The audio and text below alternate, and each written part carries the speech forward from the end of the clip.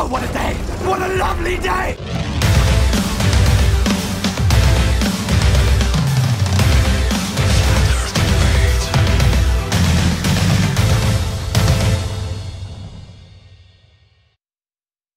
Welcome to Flat Earth Debate Uncut. I'm your host Nathan Oakley, and if you are new to this, my second channel, which is just called Nathan Oakley, then be sure to subscribe and hit the bell notification icon to keep up to date with the Flat Earth Debate pre-show, after show and all the uncut goodness. If you'd like to support this channel, there's also a super chat that runs alongside each of these shows while they premiere, and there's also a link to PayPal in the info box below this video once it has aired. Now, I'm joined by Anthony Riley, although he has vanished off to get a cup of tea, so I may not get any conversation in the meantime, but we shall see. Hopefully so. Are you actually there, Anthony? Here's where we find out he isn't. Nope, he's disappeared. But that's all good. We will have him momentarily. Unfortunately for me, I was setting up this show while Anthony was, I think, debating with Miles Davis on his channel, live streaming to about 100 people. But as I say, unfortunately, I wasn't actually able to watch as I was setting up for this show, which is always the way it goes. Arwin also does the early bird show, which is also streaming now for the next 20 minutes. It's been on for the last 40 minutes or so. And yeah, I can't generally tune in. I tried to, it's just very time-consuming and all-encompassing. While he's doing it and I'm trying to set up for my show, so that's one of those. But hopefully Anthony will tell me how he got on with Miles when he comes back with his brew. In fact, while he's doing that, I'm going to do the same. So you'll hear a lot of, Nathan, you there? While I go and turn my machine on. I have shared the link so other people may well join. I just smacked about Davis's ass.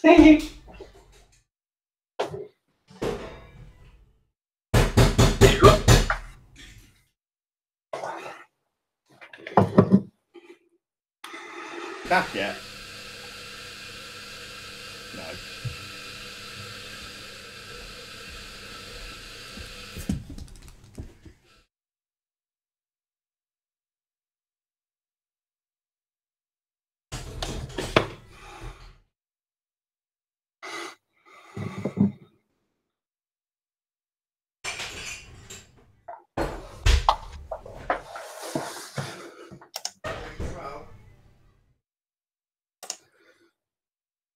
Can I make you a drink?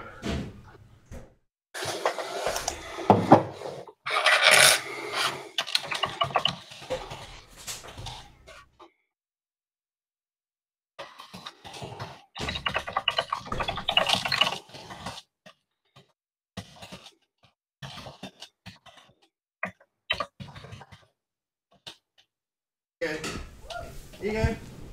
You back? Going to be the most riveting pre-show there's ever been in the Nathan Oakley audience. Well, to be honest, while they're all in the early there. bird show, Say again. we can talk now if you're free. I can't hear you. You're like, are you in the bog? No. Let me just make sure what microphone I've got. Hang on. So yeah, I'm making a coffee anyway. It's one of those, when this premieres, there'll probably be, I don't know, 5 people watching for the first 5 or 10 minutes. So yeah, there'll be people watching this, but that's how it is. It's the uncut bit, you know. What do you want? I make a cup of coffee. You make a cup of coffee. Then someone else comes, usually Arwin, but he's doing the early bird. Well, that's okay. Well, I mean, I'm here to talk now. I've got my brew. I can tell you the gist of what happened with Miles. Excellent. Oh, here he is, Meekin. Hi, you guys. I Sorry. thought you were ill. Yeah, I know, but you know, when a friend's in need. Oh, I'm not in need. And Miles is the one in need, but he's no friend. No, I just want to go. I heard something about I'm a liar. I missed that bit, so I just thought I'd. Well, he said that you were being dishonest, and his basis for doing it, and I might be wrong, but his basis for doing it is probably wrong. He was saying that when you're doing the angular size calculations of the mountains, you're getting the base of the mountains wrong. And I said, I don't think he was. I didn't say this, and I should have done at the time, but I don't think you were measuring it based on the picture. You were calculating it off the picture, like not on the picture. You were calculating off. There's you guys were saying earlier. There's nothing scalable in the picture to allow you to do that. So the calculations I did were taken solely from the data that Miles provided from the distance and the height.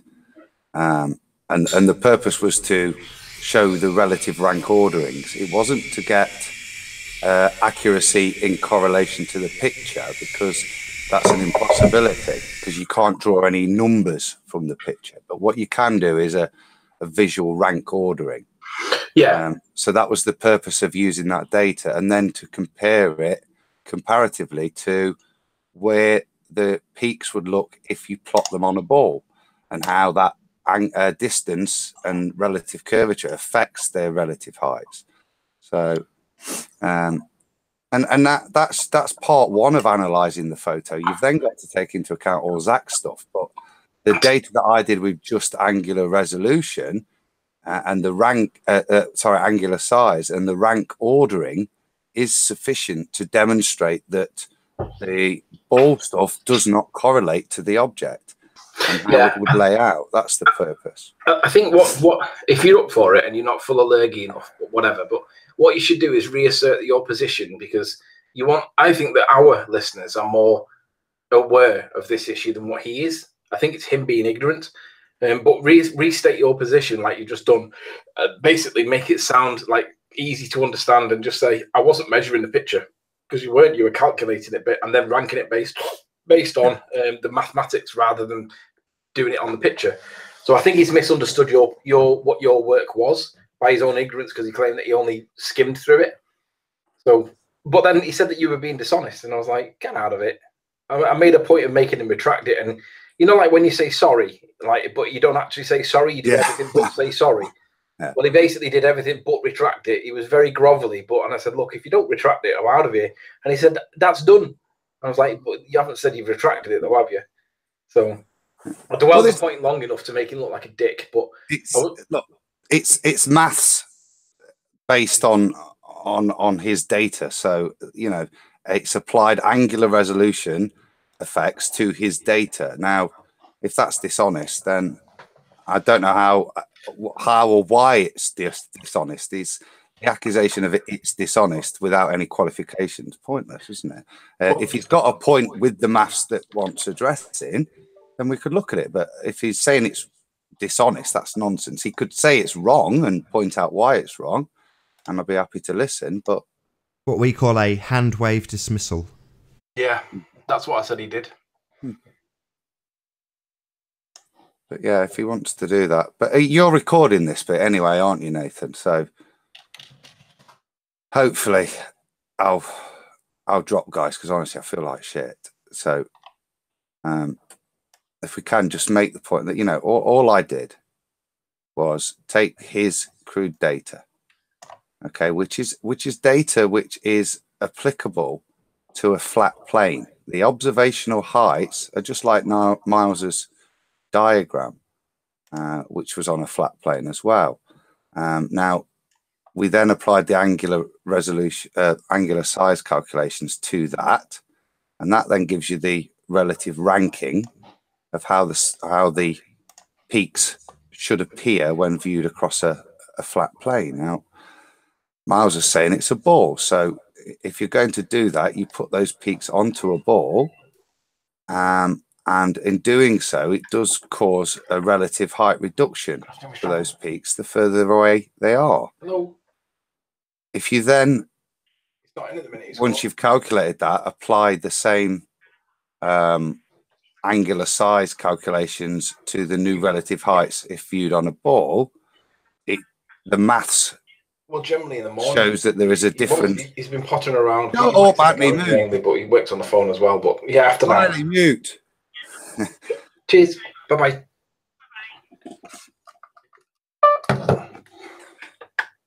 Sorry, I was just answering phone. Oh, weird. Oh, you can hear it? Yeah, all of it. I'll say, shut up and mute. Oh, I didn't realise. I thought I had muted. Maybe the mute wasn't working. Hang on, let me just test this. If I mute now, hang on. Right, I'm muted now. Can you hear me? Yeah. Right, well, why is that not manually muting? I didn't want to take that call. Don't phone GeoStreamer. Yeah. I don't know why that mute didn't work. Anyway. I did say to you earlier, you sound like you're in the bog. It's because you're on the wrong mic, and when you're muting the correct mic, or what you think is the correct mic. It's the right mic that you should be using. You're actually muting a mic that's not playing. So presumably your Brio mic is the one that's picking you up, because it's not awful. And the Brio mic, considering it's a webcam mic, isn't horrendous. Is that any better? Miles better, yes, thank God. I was on the wrong mic, even though I checked it and I thought it was right. I still made the mistake. That must make me a liar, according to Miles. But yeah, Miles won't accept that, even if there was a mistake made on Adam's part. And I'll be honest, I was only listening because I was driving back from college. I didn't see what was going on, but I'm pretty certain that even if there was a mistake, that doesn't make it dishonest. But Miles is like Sean, and if there's any mistake, they class that as a lie. So it's like, that's why I was laboring the point with him about what's actually a mistake compared to, if it is a mistake, compared to dishonestly and trying to deceive somebody. Because Adam's like one of the most sincere people I know. I mean, I'm sure he's not perfect. I'm sure his shit stinks at times. But point is that he's generally, my point is that he's genuinely like, you know, a sincere kind of guy. So I just dismissed it and I was ready for walking there. My sincerity as a person's kind of irrelevant. I applied the angular size calculator to the data, and that is a consideration you have to take into account when doing a viewing function. Absolutely. Yeah. Did you catch the conversation between Rumpus and myself recently? Yes, where he misrepresented what he'd been doing with the Isle of Man stuff. Correct, but he said you've got to do a perspective translation. You don't understand how to translate 3D to 2D. And then I was like, well, when did you do that with the Isle of Man? It's like, you don't need to. We're getting absolute sizes. It's like, no, we're not. We're absolutely comparing photography to what you say is what we should see on a ball. But the maths doesn't give you that. It doesn't perform viewing functionality, as Rumpus phrases it. Well, no. So how do you make it perform viewing functionality? Well, you add the perspective. Yes, we're allowing them to beg the question, assume you're on a sphere with a given radius and hijack perspective in the first place to give you these effects. However, if you just add that one simple step of adding in the reality of perspective, which is absolutely captured by a camera, oh, it all falls apart, so suddenly we're dishonest. No, you just got a bullshit ball model. Just doesn't work. You know, it's hijack reality, perspective, called it ball. And now we're saying, well, it doesn't include perspective. Oh, it doesn't need to. It's not performing viewing functionality. Yeah, well, my camera is, and that's what you're comparing it to, so let's add a bit of perspective. Oh, it all goes to shit. What a shock. You don't live on a ball.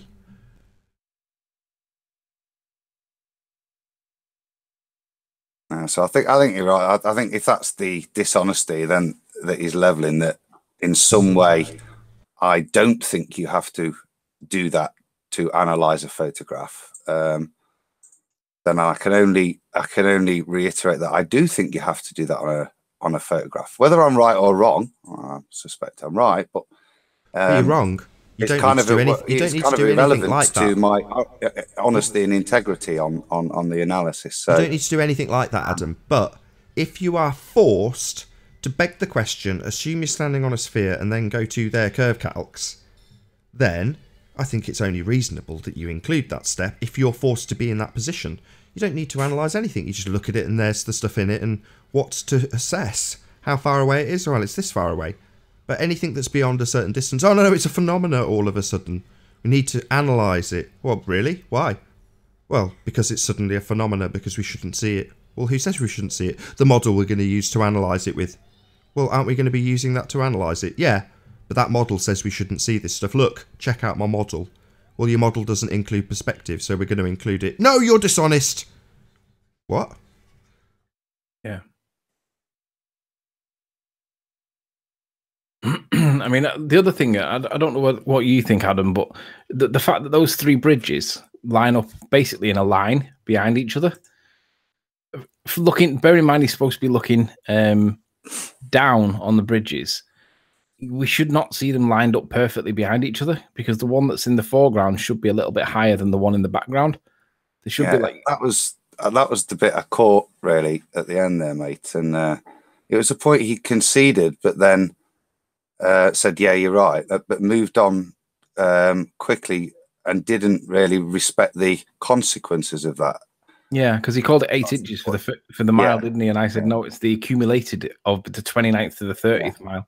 I think You it's conceded 1.6 miles or 1.7 miles between the two. Sorry to interrupt. Did you say you conceded? You clearly and verbally conceded that point. He conceded that the difference should be 40 foot, yeah, but then moved on. Like I say, didn't then. Well, what he said was you can't tell because you can't tell where the 40 foot is, and I'm like, it's not there. That's my point. But he was saying that it was obstructed by the first bridge, and you couldn't see because if the 40 foot was there, it's been obstructed by the bridge, the first bridge. And I'm like, well, no, it's not there. 40 foot's the size of a two-story building. You would see the difference between that if you can see the road, the layer of the road. So if you can see the depth of the road, then you should be able to see a two-story house difference between the two, the first one and the third one, and they fucking line up dead straight. And I'm like, fucking hell. Can you bring the picture up? Yeah. I think it's one of the strongest points myself, personally. Can you see that? I mean, you can see this bottom one here. Can you see the bottom line? You see, there's so many to analyze a photo like this. It's mathematically, it's exceptionally difficult because if you look at the maths that even what we've used, it's incorrect when you calculate the curvature, because what you do when you use those calculators is it calculates the horizon at different distances for each one. But that photograph is only relevant to one of those angles down. Does that make sense? So actually, what you have to then do is recalculate from that angle down the lines of sight to the other peaks based on that angle down, not on the curve calculator angle down for each individual one, because it isn't 6 or 7 different pictures of each peak. It's one picture at one angle. So that skews his stuff even more, because on a ball that would really create an even bigger hump for some of the further away peaks if it's angled towards the horizon of the nearer ones on a ball. I mean, it's not, and that's the point. When you look at the picture, you can see the peaks are relative. They're not skewed as they would be. I also said that he exaggerated his claim. And that he said that they were like greater than 500 feet, and that's the peak of the highest possible that he could possibly see. What his point is that you're lining up the bridge, that vertical of the bridge, with the horizon, and when you do that, you see that horizon at best is 400 meters, but is most likely to be 300 meters. And if it is 300 meters, that's significantly different from 500 plus. Can you bring up the picture of it, Anthony, just while you're talking about it? Say that again. Can you bring up the picture of it? Yeah. Also, not to be a pain in the ass, but have you got the back chat? Not yet. No, we're not public, are we? No, not for another 5 minutes. But no, I'll have the back chat. Don't worry. Okay. Well, my point was that that's the peak of the top part, and then it drops down to there. But my part was that see these turbines here. We can use them turbines to identify this land that's here, and basically it's the hill next to them in the background. But the problem with that is that basically the hills, these two are 350 feet, 350 meters, and this one's at best 400, most likely to be 300. But look at his claim: height of hills 500. But he's saying that the bridge tower height's 210, and his claim is the parallax perspective argument over these two values, and he's talking about these two here. So what his claim is the 500 meters is probably relating to either that peak over there or that peak there.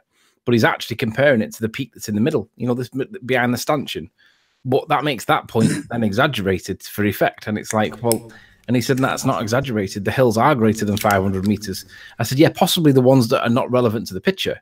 But the ones that we're comparing is the ones that's the stanchion relative to the land behind it. And we can identify that as 300 feet, 300 meters.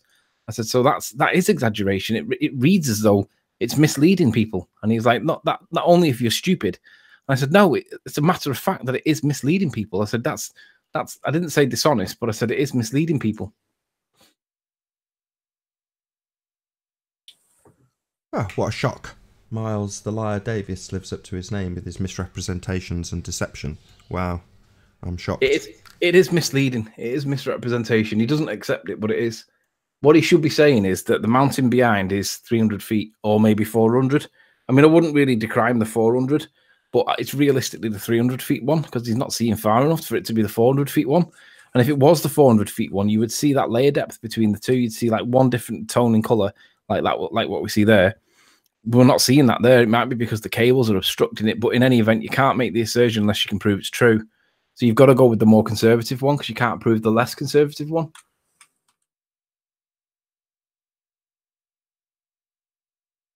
Yeah. Did you time down on the actual height of the observation at all? I just accepted the 210. I mean, I think that's you still there, Adam? That's a crucial thing. As he said in some of the chat earlier about trying to just get a level transit, it's almost impossible. And the pretense that just because he's got these matching heights, that in some way he's achieved a level transit between the camera and the tops of the bridge is just farcical. And even a 1 centimeter difference when applied to the bridge and then extrapolated again another 45 kilometers out is going to make a huge difference to the viewing angle in relation to that. So his whole premise that it's based on those cans lined up is it's a nigh on impossibility to achieve that over the distances he's done, certainly by eye. Do you know what I mean? You'd have to have a level laser doing it to have any validity to his bit of perspective law that he's quoting to apply it to his observation. It's just got no accuracy to draw that conclusion. The other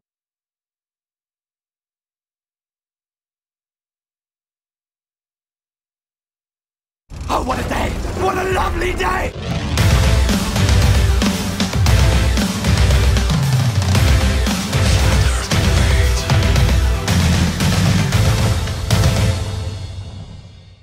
Welcome to Flat Earth Debate. I'm your host, Nathan Oakley, and if you are new to this channel, or you've not done so already, be sure to subscribe and hit the bell notification icon to keep up to date with the Flat Earth Debate. If you'd like to support this channel, there is a super chat that runs alongside each of these shows while they're live, and there's also a PayPal link in the info box below the video. But most importantly, if you would like to join the discussion, simply mute the page you are currently watching, then click the link in the info box below this video to join the panel and express your views on the shape of the Earth. If you do join, please don't swear. If you do, you'll be ejected, and if you are, please don't try to rejoin the stream using sock accounts. You'll be warmly welcomed back on the next stream. Please also share the show. Sharing the show obviously increases the live audience, but this in turn increases the chances of a more diverse panel. So please share the show on Facebook and Twitter. And one last time, if you're new to the channel or you've not done so already, be sure to subscribe and hit the bell notification icon to keep up to date with the Flat Earth Debate. Now we are joined by Flat Earth Vegan Goy, Iron Realm Media, and Sleeping Warrior, otherwise known as Adam and Anthony. Good morning. Hello, hello. yo yo. Afternoon. Hello. Any signs of curvature, gentlemen? No. Definitely not near Miles the Liar Davis. Hello, how you doing? Who's that? That's Travis, isn't it? Hey, Travis. Can't hear you, but good stuff anyway. So, yeah, straight on to curvature then. So, apparently some hills or bridges obstructing other hills or bridges or lining up with them in some strange way proves that the Earth is curved, right? Basically I was free and he was free, and I was happy to talk to him, just kill a bit of time before your show, and I thought it'll be done within an hour.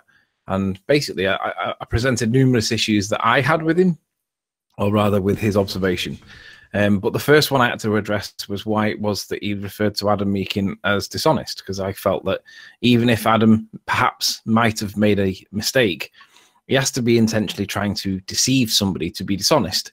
And Miles tried to reassert his position by saying that he might not be dishonest himself, but his argument is dishonest. And I'm like, well, that still requires the guilty mind of trying to deceive people.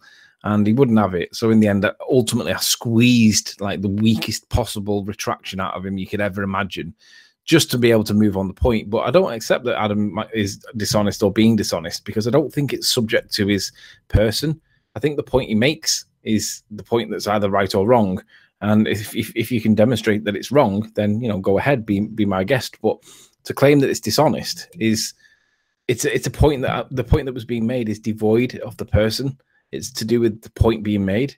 And I think Adam's bloody right. I think that the angular size is an issue because, Adam, do you want to tell us what you actually did with that angular size calculator? Because he criticised you for comparing it to the picture by getting the base of the mountains in the wrong place. Hey, Owen. Hello.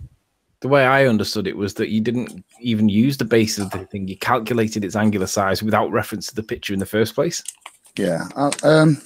I did say this, so maybe it just needed a bit of clarity. So the purpose of me doing the rankings was that you can't really extrapolate any real numbers out of the picture. It's too difficult. But what we could do is visually rank in the picture. So that was the method to compare the two models and how they'd work. So what I did in terms of the angular size was to just take Miles's data that he quoted of distance and height to produce the angular size figures, and they are exactly what they are. Do you know what I mean? They are calculated on the data he provided. Now, the other thing I did was then do the calculations based on the topography of it or the geometry of it, if those heights, peaks, were distributed not on a flat plane but on a ball, and that obviously has a consequence to their relative heights. I did those adjustments, as you could see, and then did the angular size calculations again. Now, that seems the correct methodology for what he was doing. The only criticism I can see is that he thinks that you shouldn't take into account that things get smaller when viewing. Outrageous. So it's I mean, that would seem the point of contention, that he's questioning whether using whether a or not photograph, perspective's real, which is an observation, whether you apply. His question is whether or not perspective's real. That's basically what you're saying. I don't care how you boil it down. That's no. Let's be clear. What he's saying is that when you were doing your calculations, your angular size calculations, his position is that you misidentified the base of the mountain. Now, I don't believe that you actually identified the base of the mountain at all. No, the angular size calculations were taken from the data that Miles calculated. Morning, gentlemen. That's right, yeah. Hey, but they weren't identified on the picture as the base, which is what his complaint against you was, that he asserted was dishonest. And I had to correct him with that and retract that point. But I don't think he understands that you didn't do what he says you did. No, there isn't a mathematical comparison between the angular size data and the image itself. The comparison is the rank order comparison, which is the only practical way of doing it, certainly for that image that I could see. So it was the only way to take the relevant data, which does take into account the fact that things get smaller as they go into the distance. So that was the only way. Now, if Miles has got a better way that he thinks of mathematically doing stuff, that's fine. I would listen to that criticism, but I would have to disagree with his criticism if he thinks that you shouldn't, when analysing a photograph, take into account that things get smaller in the distance. I mean, that just seems a nonsensical argument. Well, his position is that he did take that into account when he did the Walter Bistlin curve calculator. And I said, well, what's the angular size of the mountain? And he said, there you have it on screen. And I was like, yeah, but what's its angular size? He said, you're looking at it. And I was like, yeah, I'm looking at a representation of. I want to know what its actual size is, the calculation for it. Can you demonstrate it? And he couldn't do it. But he wouldn't accept that it was a failing because he said that it was demonstrated visually. Hey, hold on a second, Anthony. Hey, UKPI, how you doing? Good to have you. Hello? Speak Hello. up. Oh. Did somebody get sniped? Do we need to get rid of him? Speak up now. Oh, I can join now, can I? Hey, is that Dan? Dan Winfield? You can join anytime, sir. if there's a gap? I've tried several times. I just watched you on the Miles Davies thing, Oh yeah. and I thought it was quite amusing. Okay. I thought you got kind of trashed big time. Really? Oh, any particular reason? Have you got anything to justify that perception? Any particular reason? Because I come from that neck of the woods, so I know exactly what and where Miles was when he took that video. Okay, but how does that affect the perception of being trashed? Because you talked about there being a mile between the bridges, each bridge. No, that's not what I said. It is exactly what you said. I said there's a mile. So that you should have seen the curve, and no, there is 0.9 miles. Yeah, there's a mile between the South Queensferry is only about a mile long. Yeah, well, that's what Anthony said, wasn't it? It was between 39 and 40. And all three bridges are within that very, very small town.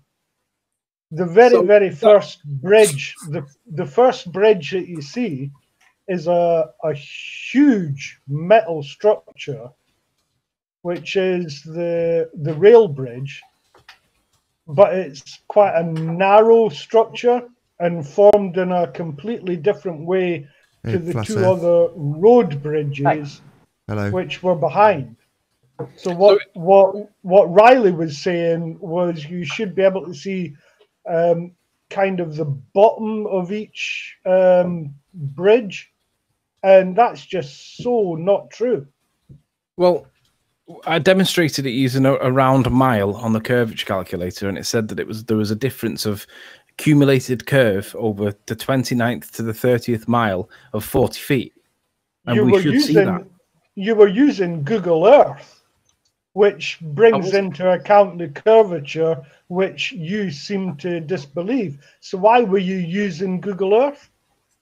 No, you've mistaken. I wasn't using Google Earth for this point. The point I was making was that if the photograph is taken on a round sphere, then the three bridges at the distance of 29 to 30 miles should have an accumulated curve difference of 40 feet. And we don't see evidence of that in the picture. So you're saying you weren't using Google Earth to mention a turbine and this, that, and the other?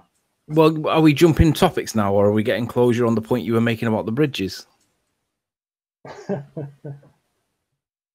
I'm bringing them all together in the one. Let's not do it with a sneeze. Let's not do it with a sneeze. Let's do it with systematic, like working our way through the procedure. Right. Your first point is that the bridges were misrepresented, and I demonstrated that between the 29th and the 30th mile there should be at least 40 feet of curvature, but the photograph doesn't show any evidence of any curvature. How was that wrong? Between the bridges, it's just under a mile. Right. So I used a mile. What's wrong with that? Oh, so there's going to be curve between in that mile, is there? Between the 29th mile and the 30th mile, it's there's going to be curve between the three bridges. Yes. Yeah, I think when they're only a mile apart, but you're going to see that curve. It's not the first mile, it's the accumulation of the curvature between the 29th mile and the 30th mile. Hold on, can I just get a bit of clarity? So are you suggesting that because there's 0.9 of a mile and Anthony used a mile, are you quibbling over this 500 feet between the bridges in terms of the accumulated drop? Let's not just... I won't quibble about that, no. But that was that not call it a mile. Sorry, I didn't know. Do we see the curve? Just let me get to the end of my point. Sorry, bear with me. Sorry, you don't need to talk all over me. I hadn't quite finished talking. So the only reason I know that they're 0.9 of a mile is because you brought it up. I didn't know that till you said it. So you're now saying, well, I'm not quibbling about it. Is it because this minor difference between 29 and 30 miles and 29 and 29.9 miles isn't actually really worth worrying about at all? Well, no, let's just call it a mile. Well, that's what he did do, and you quibbled about it. That's my point. What Riley was implying during that conversation was there was a mile between each bridge. But actually, there's less than a mile between the 3 bridges. I see. Were you under the impression there was a mile between each bridge, Anthony? Do you want to present my screen? Sure. So what's difficult with this claim that he's making against me is that the bridges are not parallel; they're on an angle. So am I presenting now, Nath? Yeah, I can't see anything. You'll have to press the thumbprint at the bottom of the screen. All right. Can you now see it? Yeah. So if you can see that at its worst, at its worst, the distance between them is 1.3 miles. At its least, the distance between them is about 1.7 of a mile. But we're talking about the middle of the bridge. So just as a rough approximation, without getting too technical or too over critical, it's 1.05 miles. I don't really see the point.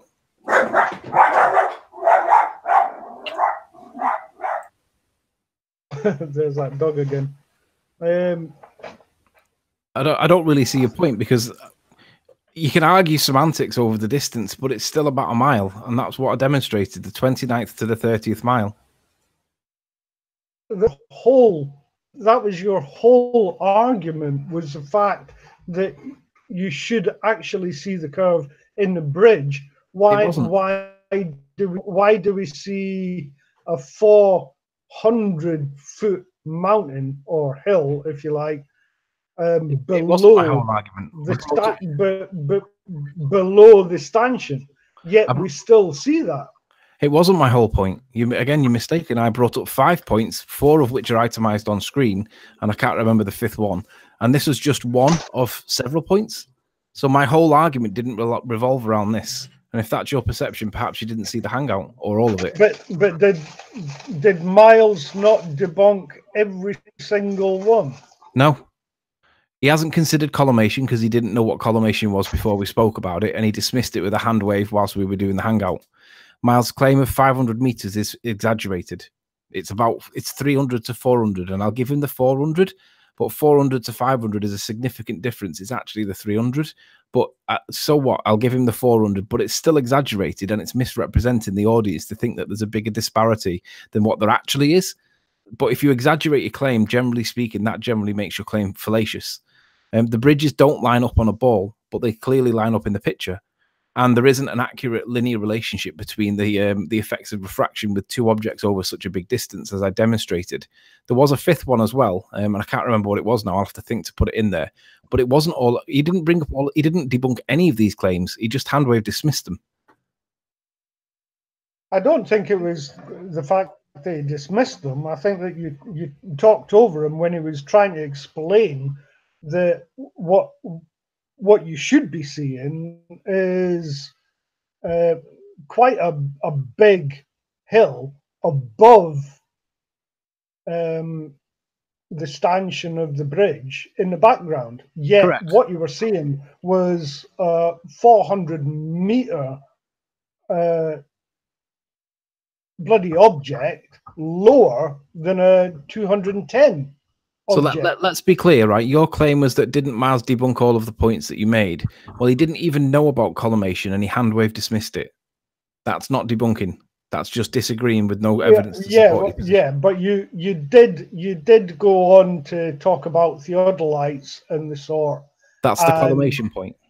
And That point was not understanding that theodolites actually do angles and not levels. You'll need a dummy level to get a level for that. Yeah, but in civil engineering, you don't use a theodolite. You've misunderstood my point about collimation, and he did not respond. He does not have any evidence to support the perception that it has no effect. So that's not debunked. Okay. Moving to the second point, he claims that the mountains are in excess of 500 meters, but they're actually 3, maybe 4, but not 5. Now, that is an exaggeration.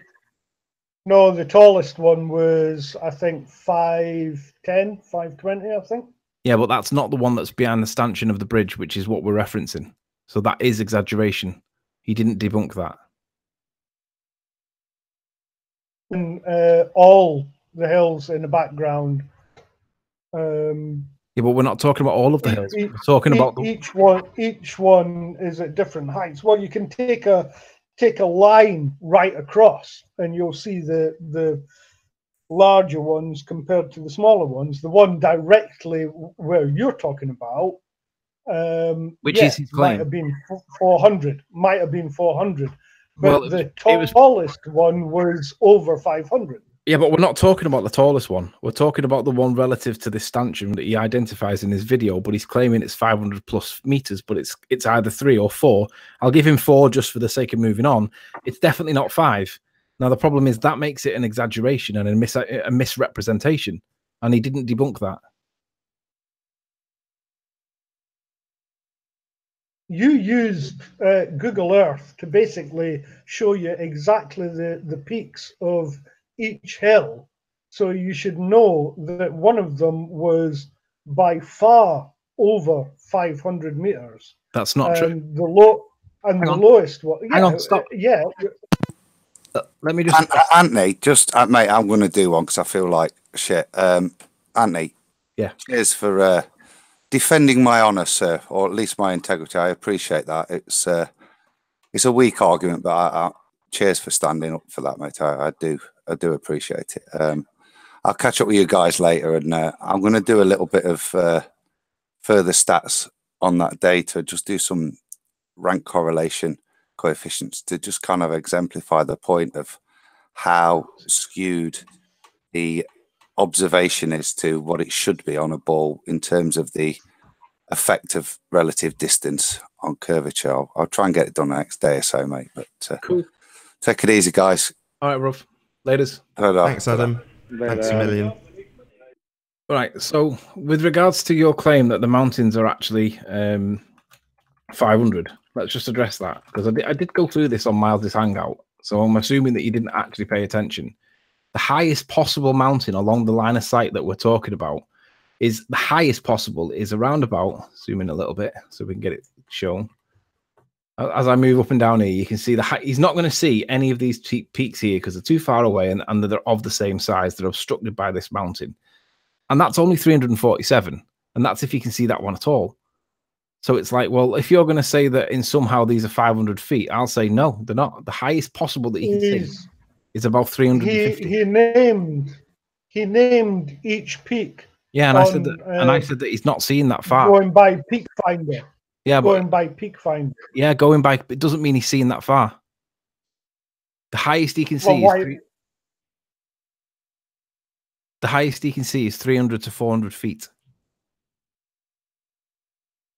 And he hasn't been able to do that because he doesn't know how deep. Why can't he see that far? Why can't he see that far? Atmospheric moisture, vapor, compact humidity, camera. pollution.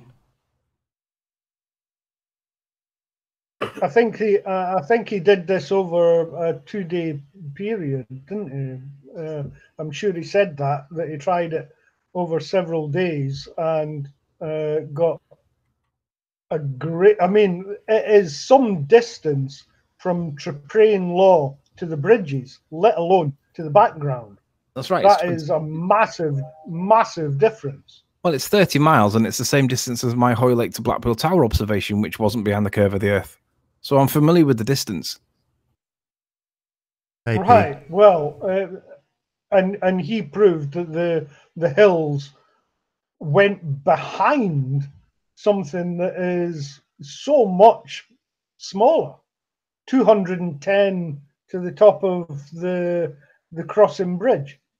Right, but the point is that he's claiming that the land at on the horizon is greater than 500. He says that he's referring to some other mountains that are not relevant, but his claim is that the vertical part of the bridge is 210 meters.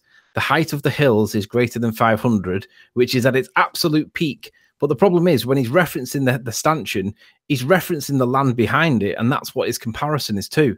Now, this land behind it, according to what Google Earth reliably tells us, apparently, is no higher than 350 meters. But the problem is, if that's 350 meters behind, and this is 210, it isn't greater than 500 meters, which is the way he represents his claim. And that isn't debunked, mate. That's the one on your left.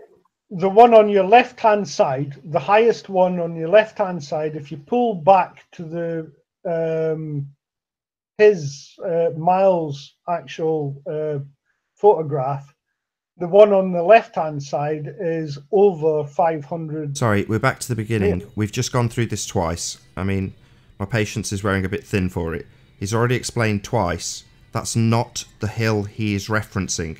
Who cares what the other hill is? That's not the one he's using to represent his argument with. So you're just going to pick and choose hills? Oh, sorry. No.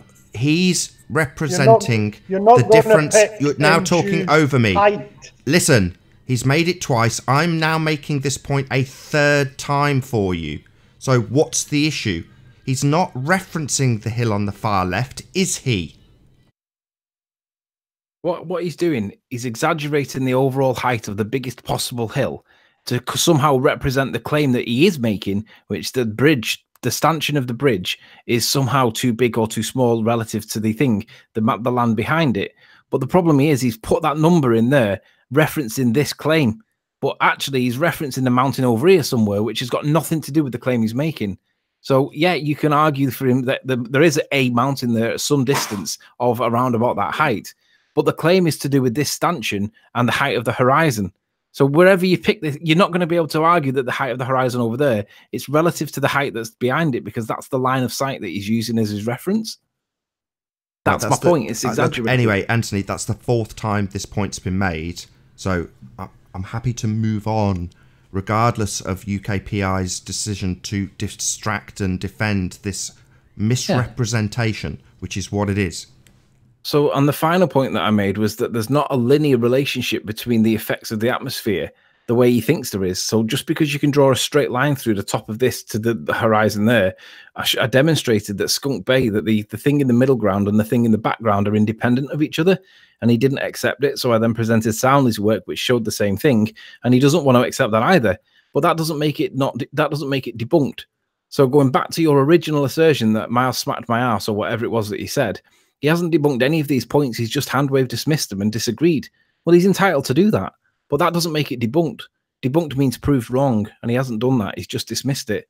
Well, that's okay. He can do that. That's the whole point of what he's going to try and defend his position. But for you to assert that I got my ass kicked and then come on and try and re-have the hangout, I'm not being funny, but you're going to get your ass kicked easily, because I've just had the hangout and I know what I'm talking about. 30 miles is not that far. It's quite a distance. No, do you want me to show you what 30 miles is in real world? I'll show you a 30 miles that's completely inconsistent with this. Are you going to show me on Google? Are you going to show me on Google Earth? No, because that takes into account the curve, which you keep on using. Here's an observation. Sorry, hold on. Let's just stick to that. That was another point he made before you move on. Yes, fine, Anthony. I'll stick it up on screen for the audience. So this is another 30-mile observation, and it's supposed to be a 510-foot tower, and it's supposed to be virtually completely gone by the curvature of the Earth. So this is 30 miles. It's the same distance as what the claim of Miles is. But Mick West himself says that that's how much should be seen at 30 miles. So you're saying how far away these towers are, and they're really far, these bridges. But actually, in the context, I've got direct evidence of the same distance, and that thing is what we actually see. And that's not the same as what we should be seeing. So if you're going to claim that the curvature of the Earth or that it's such a far distance and it's very impressive and that Miles proved this or that, I'm going to say no, because even 30 miles away, this is only 400 feet tall, right? In terms of meters, that's what? Is it 160 or something like that, meters? So it's much smaller than the bridges that he's looking at, and that's what it's supposed to be if we live on a sphere at 30 miles away. But that's what we actually see. And this light at the top, this light at the front here, is on it's on the ballroom tower, which is like 2 stories high. But we also see the roller coaster on the promenade, and that's the light on top of the roller coaster, and that's the light on top of the mirror ball, which is only 40 feet above the road.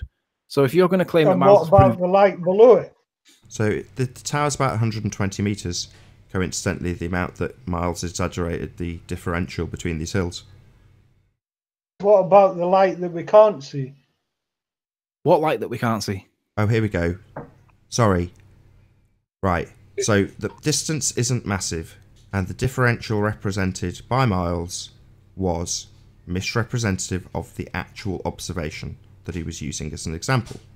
You've also got a second issue, it would seem, with Google. So let's move on to your issue with Google. I don't have any issue with Google, but you seem to keep on using Google Earth to debunk your own claim, really, which is a bit silly because Google uses the globe and has a curve, and you use. Do you have a globe model that we hold can on, use? hold on, Jose. Can you let him finish? Can you let him finish? Why do you keep on doing that? Now, I don't mean to seem disrespectful. Let me. But why do you keep on using the globe to try and make your point? I wasn't making any point. I was challenging the point that Miles was making, and I was saying that Miles was getting things wrong. Now, you think that Miles has debunked me at all stages. No, Miles hasn't debunked anything. Miles has just hand-waved. Hold on, Anthony. Let's not. You don't need to. Right. Okay. So his answer is he's not making any claims. He's debunking the assertions made by Miles Davis. Okay? Yep. So back to your original assertion that Miles had debunked all my points. He didn't debunk any of them. He just hand-wave dismissed them, and that's not the same thing. So I'll invite you to retract your comments and just leave, because at this point you look like no. I look like a what? a dick. All right. Do you want to retract your When statement? Why would I do that? Because Miles didn't debunk anything. You asserted that Miles debunked all of my arguments, and he didn't. He hand-wave dismissed them and didn't know about one of them. Is that in the same way as you keep on using theodolites to? Oh, we're on to a new subject. Okay. To mention new subject. To bring Why are we changing the subject? Level. Why are you changing the subject? Why are you changing the subject? So you've come on and made some assertions. Obviously, for the person that finds those assertions to be incorrect, hadn't finished talking. So for the person whose assertions you have tried to claim are incorrect, have now, for the second time, first time you watched and obviously didn't pay enough attention, now it's been demonstrated to you personally, and upon doing so you want to change the subject to something else. I guess you've not watched it, so Nathan. Anthony has politely asked you, while you talk all over me because you're unbelievably rude, he's politely asked you to retract your bullshit comments that were incorrect, not move on to theodolites. Theodolites were mentioned during the... Yes, we can move on once you concede. Once I concede? The point we're making here, the point we're talking about is that your claim was that I got debunked on all my points. And I've just demonstrated to you that a hand-wave dismissal was his position, and that's not debunking. Yes, and you tried to use civil engineering equipment. Oh, we're doing it again, are we? So, no. Listen up. He wants you to retract your bullshit. He's annoyed. He's been very courteous. I'm getting annoyed on his behalf because you've made a load of statements that were wrong. He's then proven them to be wrong and you want to move on to something else. So, that's not going to happen until you go, oh, my bad.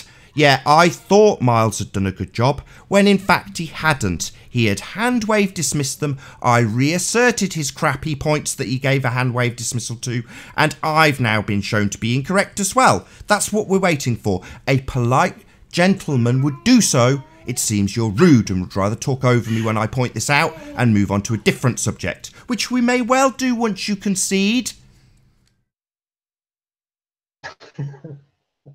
You ask for people to give you evidence, and you decline when the evidence is No. Stop it. Your point was that I was debunked by Miles on all of my points that I made. I've just gone through them one by one with you and demonstrated that he didn't debunk any of them. He just dismissed them. That's not the same as debunking. And I'm asking you to acknowledge that and retract what you said, or just leave because you are beginning to look like a dick. That's what I said. That's amongst those options, sir. Is not move on to theodolites. It's be a man. Concede your nonsense, and then we'll move on. Right, we'll just move on then. No, you'll concede, be a man. Now I'll give you a different option. You'll be a man and concede your nonsense, or I'll kick you out, because that isn't one of the options moving on until you concede, asshole. That's swearing, isn't it? Yeah, you're starting to test my patience. You've made a load of assertions. You just want to move on to another one, so we all forget about the nonsense you've come in and spewed. Well, we're not. We're not tolerating it. I haven't finished speaking. We're not tolerating it. He's politely asked you twice to retract your nonsense so we can move on. Why are you dragging this out? Why are you making yourself seem so pathetic? It seems sad that you can't just concede you're wrong. Right, Nathan. Politely ask me then. I have done numerous times. I'm asking Nathan to politely Why ask the me. hell would I ask you for anything? I'm not the one you've come in and made a load of assertions about. Anthony has asked you twice. You're the one that keeps on harping on about do this, do that. I'm just saying move on. Yeah, and I'm saying you can't move on until such time as you retract your claim that Miles the Liar Davis debunked all my points, because that wasn't true. I realise that you've now left the group, but thank you very much for your stay in Hotel Nathan. Do come again. Take care now. Bye-bye then. These people are pathetic. It Yep. makes my blood boil. Why can't you just concede? I was wrong. I said you'd got smashed. I should have read his comment from the chat. I just watched Anthony get his ass handed to him. Right. Okay. Well, I want to come on the panel and rub it in his face. Okay, here's the link. Just didn't know to refresh when the show starts. Then come in claiming that I couldn't give you the link. Again, assumptive asshole. No. The link goes out when the show goes live, and you obviously tuned in before it was live and didn't refresh your page. So I had to tell you to refresh your page, and then you got instantly in, like a dick, making your assertions that you were blocked or some shite. Wrong! Just like you were wrong about Anthony. And it took us, how long has it been? About 30 minutes dragging you through it, kicking and screaming while you make the same nonsense assertions that Miles made, because you're stupid and believe people like Miles in the face of evidence. Even when it's presented to you, you don't want to accept it and concede, you want to move on. Well, no, cognitive dissonance. Accept that you are incorrect. Miles has actually provided us with an exceptional flat earth proof. He keeps telling you morons that it's a globe proof, and you keep believing him. Hence, Anthony has to dismantle your assertions in front of a couple of hundred people while you go, no, let's move on. Pathetic. Absolutely pathetic. I see you in my comments, UKPI. Now I know how pathetic you are. I'll be damn sure to point that out next time you comment. You're a pathetic individual. A man would have conceded. You are a mouse. But let's be clear as well that what they're doing actually is, although UKPI, who I've never heard of, don't know him, never spoke to him, what he has to do is repackage the hangout that Miles had, because he needs to try and make people think that in some way I had A, B, or C. But the fact remains that there were numerous issues with Miles's claim, mainly exaggeration, that don't stack up. But if you come and repackage what was just we had the hangout about and try and make people think that in some way I was bum smacked, well, I'm not going to let you do that, because I wasn't bum smacked. But you weren't man enough to admit that you might have that wrong. So it's either an intentional slur or you are a dick. It's one or the other. Yeah, he just wants to rattle his way through all his crap points until he gets a gotcha that he thinks he's won a point on, so he can labour that indefinitely. And every point that you've smashed it on, you'll just get, well, right, well, let's move on to the next one. Sod that, after two of them, it's like, no, well, why aren't you conceding? Why are you in the chat saying that you just watched Anthony have his ass handed to him?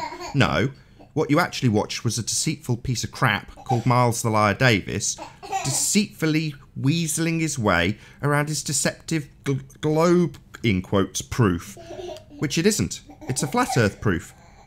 But Yeah. he assumed when he made his little video that we'd all forgotten about the fact that his calculator excludes perspective entirely, not to mention the fact that it's hijacked perspective in the first place, begs the question, assumes the radius.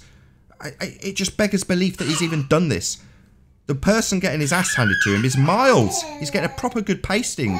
If you can't recognise that UKPI, it is a demonstration of your low intelligence, because Miles is getting creamed. I'm just grateful that he joined, and I had the time to respond to his point, because by doing that, it demonstrates exactly what they've got to do. At all costs, they've got to try and portray or proclaim that they had a victory, and they definitely did not.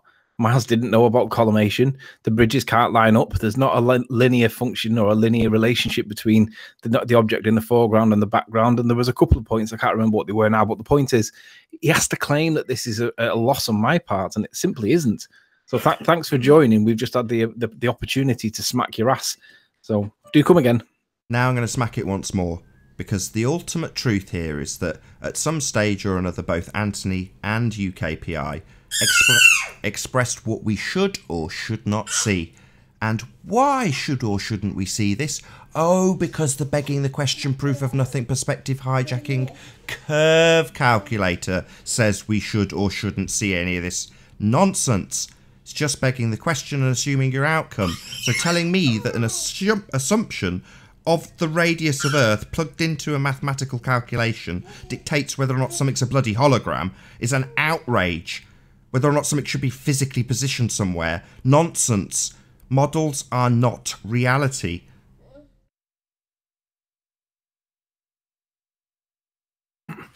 Happy Thanksgiving. Could everyone on the panel say one thing they're thankful for? PMARS. My family. Life in general. Flat plane. No gravity. That's beautiful, man. Life. People don't respect it enough. People don't get out enough. I was watching JLB's video last night that he released, and he was explaining that a lot of people, hey Zinder, won't get out enough. They literally sat in front of their computers all day, watching TV, moaning about how it's poison, and still consuming it. And I completely and totally agree. He also said, you know, one of the things he started doing a few years ago was going out and listening to podcasts whilst walking and getting some exercise and some sun. And it's like, he says it, and to me it's like, obviously, you've got to get out of the house every day. People don't. And it shocks me. You know, people are seething in their own little stewing horribleness looking at a computer screen all day. You know, I can bear to do it for a few hours a day, but obviously I'm a YouTuber. I enjoy making videos, and I enjoy watching a video occasionally on YouTube. But on the whole, I'll go out to the park, I'll take my kid to a class, I'll go out and get sunshine. I'm not in here all the time. But most people who are on the internet are consumed with it. They're on Facebook 9-10 times a day, checking in, checking statuses. You just think, wow, if you're obsessed with it, then it's unhealthy for you. I mean, his examples included food and various other things, but in terms of the poison that is taking in constant propaganda from TV and just beggars belief that people do it all day long. You know, I don't even have a TV. Well, all you have to do is sacrifice your sanity. You can do it too, Nathan. Well, just get out of the house a bit, get some sunshine. Minimum hour a day. Get out there. If it's pouring rain, obviously that's a different story. It isn't pouring rain most days. Even if it is, most people think, oh, it's raining, and you go out and it's not really that bad. I say that because I have to. Island weather. Say again, Cindy. Here right now it's... Yeah.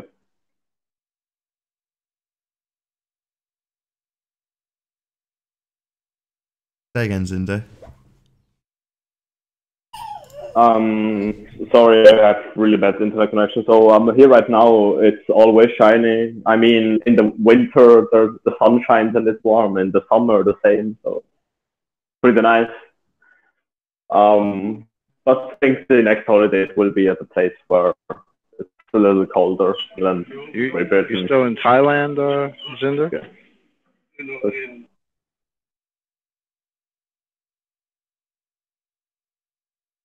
Zinder, you're still in Thailand? They have really bad Wi-Fi. Yeah. they have really bad Wi-Fi here in Bangkok. Fair enough. Last time we spoke, I hear like every second word you guys say. No, it's good. Your connection's not terrible for us. Last time we spoke, you said that you'd been out and spoken to a few people and said, "What do you think about flat Earth?" And a few had given you indifferent looks. Some had been in disgust with you.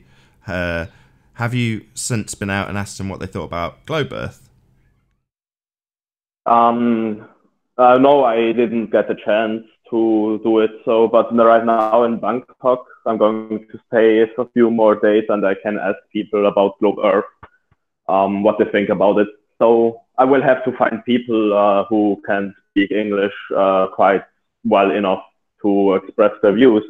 And I think I will do so in terms of like going in a bar and start the conversation with people and then go on to globe Earth, not like, hey guys, what do you think about globe Earth? Like with a microphone in the hand, right? It doesn't work like that.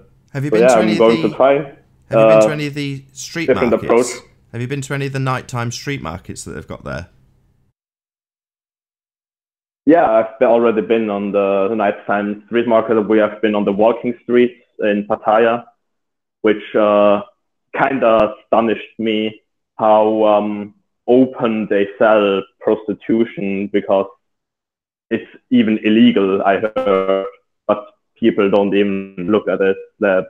And there I could talk to some people, but I was too drunk to talk about globe Earth. I didn't even think about it.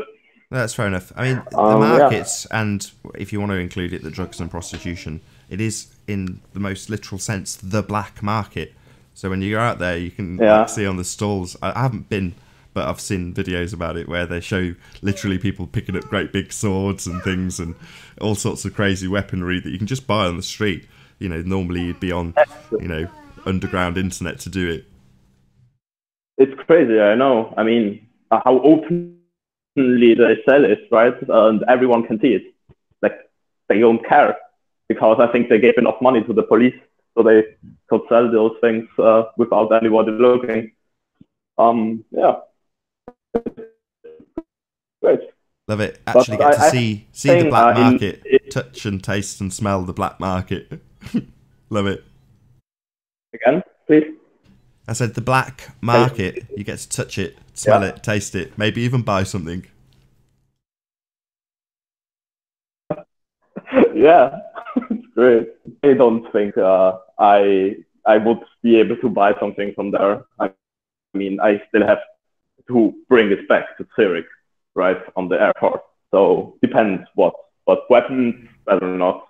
Otherwise, I'm going to have a problem. I think, sorry to change the subject, but I think in future, I think it's much more fun to be a globe earther on this panel.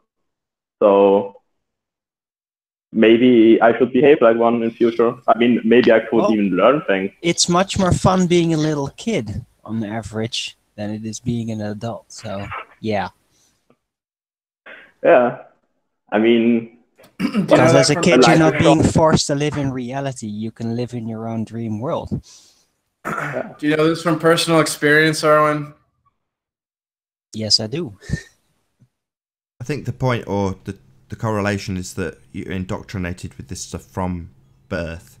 So all of your cartoons as you're growing up have got, at least at a subliminal level, the idea of a sphere, Earth and space and various other things to do with evolution, dinosaurs especially.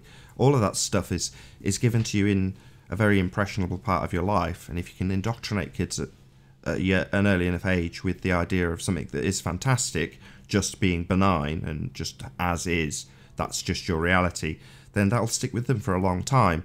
So what Zinda's kind of saying is it's much easier to regress to the fantastical sphere Earth paradigm, because it is that of your indoctrination. It is that of your childhood. I look back on my ideas of heliocentricity with great fondness, because I remember playing with space toys and thinking about space. You know, it was cool. That's what I did when I was a kid. Yeah, I kind of meant on being a globe earther on this panel itself is much more fun, because then you can like debate and like scream at each other and so on, right? because as a flat earther, you can discuss things, of course, but many times you are going to agree with each other, and at some point you need someone who kind of doesn't agree with you and kind of challenges the things you say. But Zinder, is that really fun though? Is it fun to come in here and get your arguments pretty much destroyed every day? If you're a glober, you know what I mean? Like you present the same arguments, and we all know how to destroy it. Like I don't see how that's fun for ballers.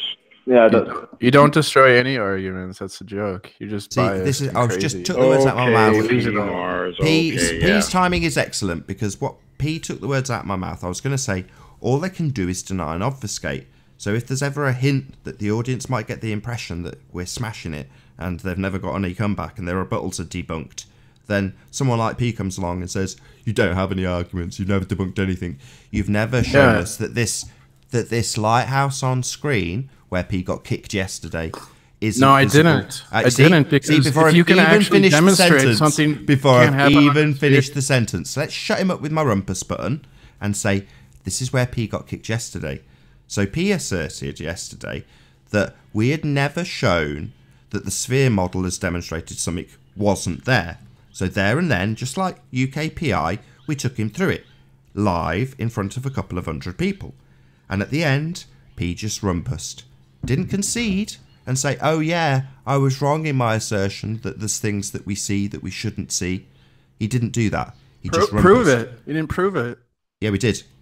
You didn't. Sorry. If you can prove that, I think there are people that would be interested Hold on in a second, it. P. You should go talk to them. Hold on, P, because you're now going to leave the audience with the impression that we didn't take you through it yesterday. You had to kick me because you lost the argument. We didn't lose the argument. You wouldn't concede. That's why you kicked me off the hangout. Yeah, because you wouldn't concede. You just lost. You lost the argument because if you can actually demonstrate you can see something that should be impossible to see on a sphere, you should bring that information to someone who would care about that. I think a lot of people would be interested in that, Nathan. Yeah, but you can't demonstrate it because it's not true. No problem. And you lost the argument because you can't prove that you see something that you can't see on a sphere. You've never proven that. P, are you no still problem. Hold on, P. Have you P, woken if you can up actually prove that, P, shut up. Stop rumpusing the hangout.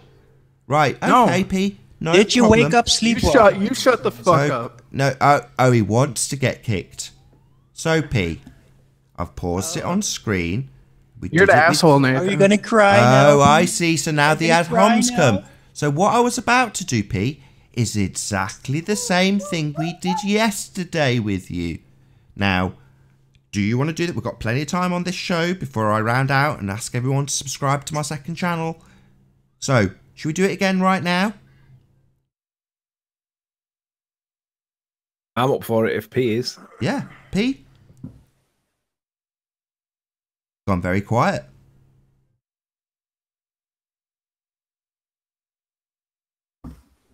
You can't prove that you can see something on a sphere that you shouldn't be able to see. You've yet to demonstrate that. We know the assertion. We're asking if you want us to take you through it again, like we did yesterday, and you're denying. Our point, at the point that you did this, P, was where we were pointing out that people don't concede. They either rumpus or they want to move on.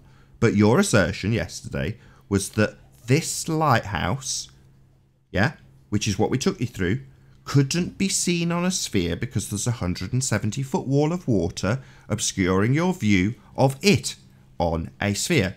If you beg the question and ask a begging the question proof of nothing perspective hijacking curve calculator how much should or shouldn't be seen. So if you beg the question, according to your model, you shouldn't see this lighthouse, P. We took you through it yesterday, P. Why did you rumpus again and fail to concede even though we've already done it?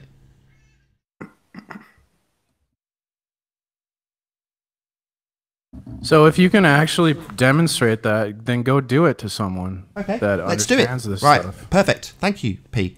Let's do it again. I don't even understand what you're talking about. You're speaking a different language to me. Okay, do you know what a wall is? Well, that's an interesting question. It's not a philosophical question. How could one define it's a not wall? Philosophical. It's very literal. Do you know what a wall is? Have you heard about Plato's chicken? See, this is the kind of obfuscation that we're dealing with. Yeah? We've taken him through it. When we say, let's do it again then, P, because you're denying it and obfuscating, he asks me about Plato when I try and put it in simple terms, having been told that I'm talking a different language. No, P. 170-foot wall obscuring your view of something else. That's what I'm talking about, not being able to see over that wall in your model when you beg the question and ask a begging the question proof of nothing perspective hijacking curve calculator how much of this lighthouse we should or shouldn't see, and the answer is none of it. There's a 170-foot wall in the way, blocking your view of it, according to your religious belief in a ball model that we don't live on. Nathan. You're begging the question, and also you're accusing me of doing what you Sorry, do. what question am I begging? Mainstream Sorry, media propaganda I don't understand. tactic. Don't understand. What am I begging? What question am I begging, P? I don't think you. I don't deny deny anything. What question am I begging? You said you're begging the question. You deny all the evidence, not me. You just rumpusing So and throwing the out question you're nonsense, begging scattergun. is, you're assuming that this should not be seen, and you haven't. It is demonstrated seen, it. you moron. Can you not see it? It's Are called you begging stupid? the question, and it's an Are you stupid? illogical I'm not begging the fallacy. question. Hold on. Didn't you Hands up know on the about panel who that can't see it. illogical Hands up. fallacy? I hear you talk about it all the you're time. a moron. and do I'm it not to begging the people question. all We the do time. see it. Hello. But it's Hello? okay for you to beg Sorry. the question, Hello? but no one on P, your just panel is rumpusing allowed the to beg the hangout. question. Hello. We do What? see it. It is there. I'm not begging any questions. Hands up. Who can't see it? Who can't see it? Anybody? Anybody at all? Everyone can see it, you idiot. So, no questions being begged.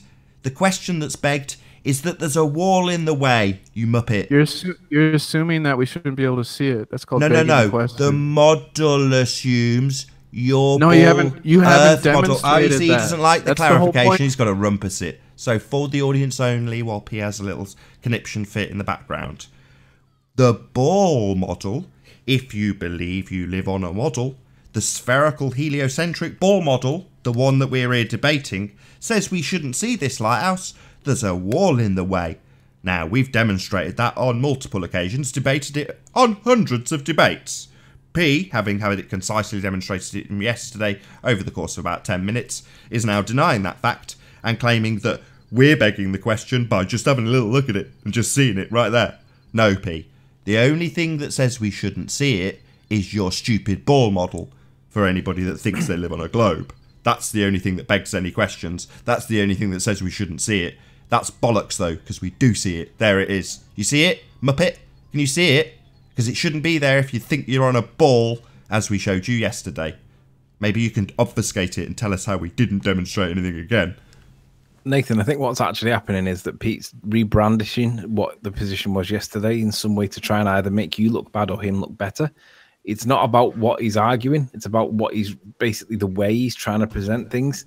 He's packaging it up with gloss like cherries on top. And really, he got his ass kicked yesterday. Like UKPI got his ass kicked before. But UKPI was doing the same thing, rebranding something that was basically Miles is doing a hand wave dismissal as like debunking me. Well, P's just basically doing the same thing. He got his ass kicked yesterday, but he's claiming that you were in some way wrong. But he's just repackaging what happened yesterday. That's all that's happening here. And with that, I'm going to say first and foremost, a huge, massive, enormous thank you to all of the debating panel for making this debate possible. And of course, a massive thank you to all of the live audience for tuning in and hopefully sharing this debate. If you want to catch the Uncut show, be sure to tune in after the end of the next live show, where my second channel, Nathan Oakley, will rebroadcast this stream along with the pre-show. So tune into that on Nathan Oakley channel. Link is in the info box. Once again, a massive thank you to all who tuned in and shared. I've been Nathan Oakley, and I'll see you all in the next video. Oh, what a day! What a lovely day!